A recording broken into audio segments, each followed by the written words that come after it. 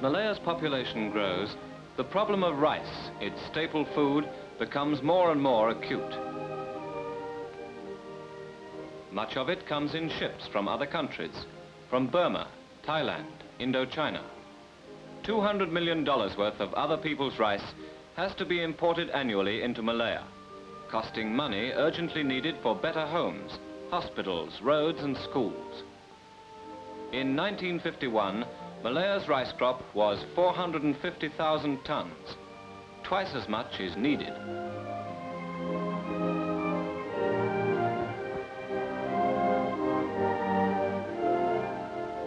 In Selangor, along the western shoreline bordering the Malacca Straits, a vast area of swampland, 500 square miles of it, is being reclaimed for paddy land, rice land.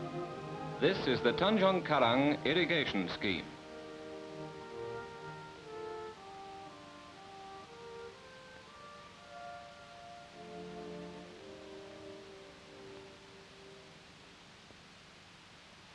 When the scheme is completed, the area will be twice that of Singapore Island.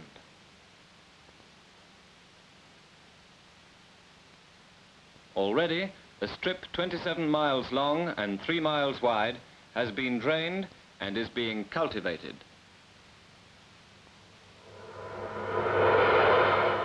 A long process of flood and mud and layers of decaying vegetation have built up a huge sponge mattress which absorbs the overflow of the Bernam River during the wet season.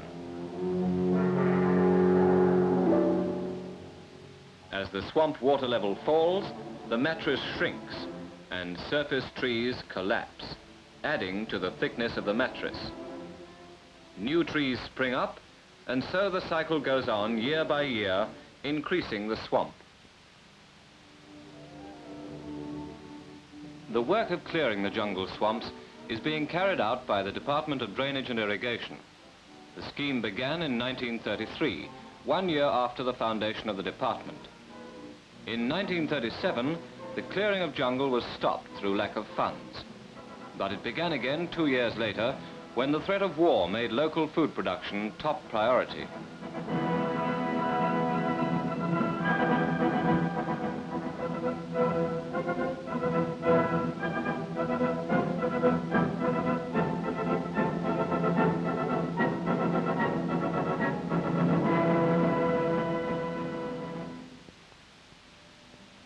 During the Japanese occupation, no more work was done. Months of sweat and struggle were wasted. The swamp and jungle again took command. When work began again in 1945, it meant a new start. It was a hard struggle under grim conditions, a lonely, isolated struggle.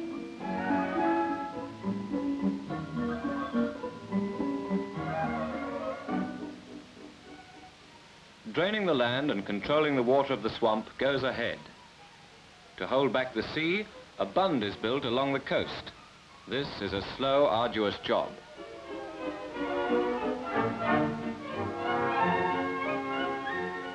Massive concrete bridles the power of the formerly unruly waters. Man controls nature.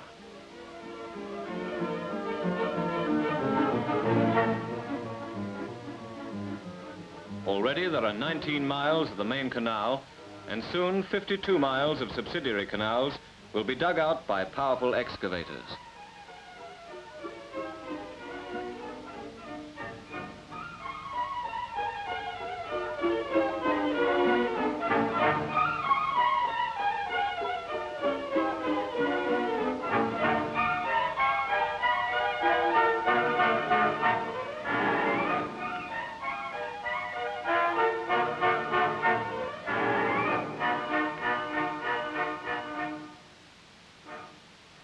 The canals carry water to every part of the land where good paddy will grow. And then, when the land is safe from flood, the first homes go up.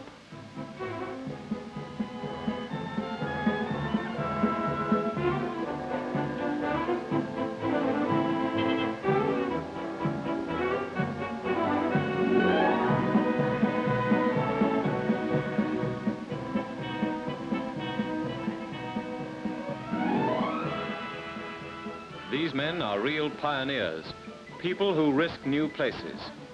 Their efforts and the profits of these untried acres will soon benefit all. Each pioneer gets 3 acres for paddy, and he's given $150 to clear them.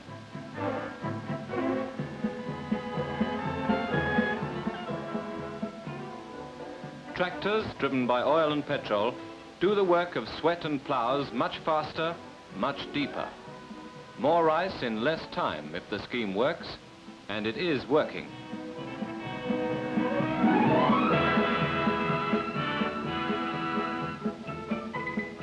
Then at last, the planting of the first seeds in the nursery beds. The tender shoots need careful shelter. Storm and scorching sun must be kept from them. Anxious months and years will have been wasted if these early days are not carefully watched. New schemes bring new problems. Always, government experts are ready to give help and advice. The settlers have a planters' council, guided by a sedang, or village headman. Their council is represented at the district council, and so they keep in touch with new settlers and administration and advise on dates for planting. For in Tanjong Karang, a system of irrigation and drainage enables man to say when and how much water will flow into the paddy fields. No longer is there fear of flood.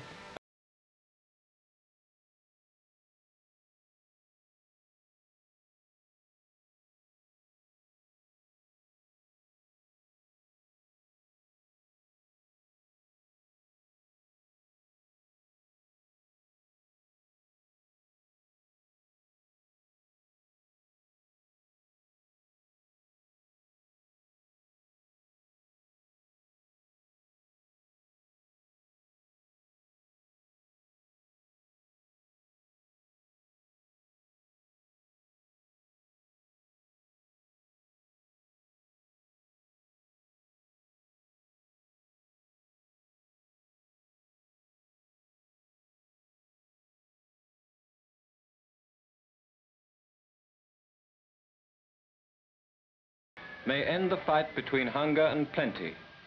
It shows the way to a future of a well-contented, well-fed, prosperous Malaya. The pioneers tackle their tough job with optimism and with a will.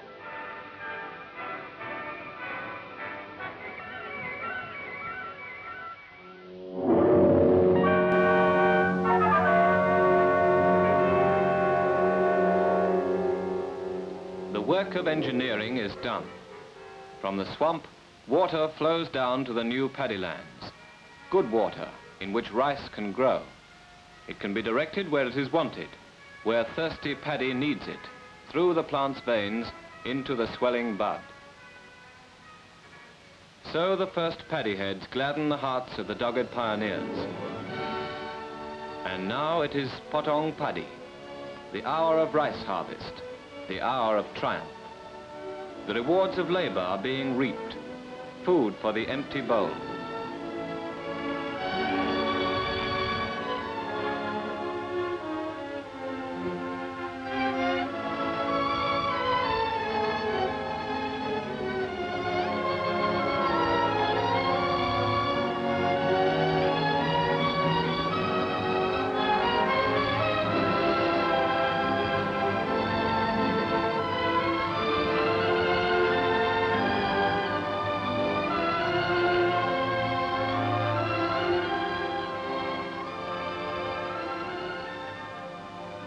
Today, as new rice fields conquer the swamps, so the day of Malaya being self-supporting is that much nearer.